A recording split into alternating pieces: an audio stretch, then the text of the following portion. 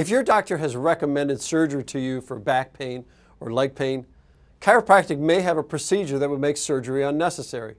Back pain and leg pain can be caused by discs in your spine bulging and pressing on a nerve. Flexion distraction technique gently stretches apart the vertebrae, decompresses that disc, and sucks it back into the center.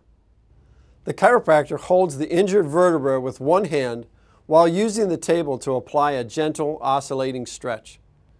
Even in severe cases, significant relief is often noticed in 1 to 2 weeks. Spinal stenosis, a painful condition where the spinal canal closes up around the spinal cord, is another condition that is often treated successfully with flexion distraction. The severest cases may still require surgery, but in most cases this can be avoided. So if you have low back pain or sciatic leg pain and you think you might be a candidate, ask your chiropractor if flexion distraction technique would be right for you. This is Dr. Dean. Till the next time.